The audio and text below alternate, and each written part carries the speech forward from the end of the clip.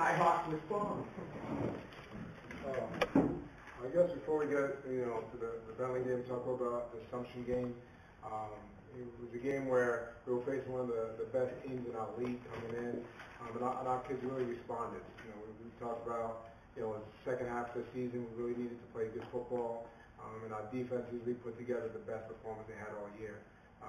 We pressured the quarterback. We did a great job stopping the run. They have one of the leading rushers in the league, and we just came up with big plays. So defensively, I really think we set the tone, and then offensively, we took what they gave us. Once again, they have a really good defense, but we just really kept on plugging away, and that was really a team win. But it wasn't really any glaring play. It was just the consistency of us just really getting after it and us wanting that game. Moving forward, go to Bentley, and we always talk about when I first got the job at Stonehill.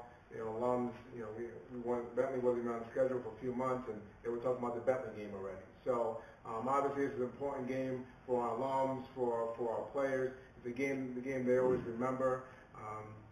The biggest thing we look at with the Bentley game is they haven't played in a while. They've had a lot of rest, so obviously they're pretty healthy, and I think they're prepared. And Coach alluded to last year's game when we were able to stop them from going to the playoffs. So I believe we have their attention, and I think as any rivals, you kind of want that from each other. And we're going to have our hands full. Coach talked about his quarterback, and he just makes plays, and it's just flat out. And when he does it, he does a good job. They really have a chance to win. So we're going to have our hands full with him. And I look at their defense, and I just think they've gotten better and better as the year's gone.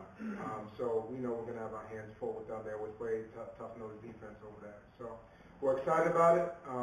We want to finish off on a winning season. We have a chance to go 6-4, and I said they have a chance to go 5-4. So there is a lot at stake, and just bragging rights with our alums too. So we're excited about it. We have a lot of respect for each other, and we're excited about Saturday. Well, congratulations, Gold Helmet Award winners. I'm also excited about the fact that it's a defensive guy also. Good to see. Thank you very much.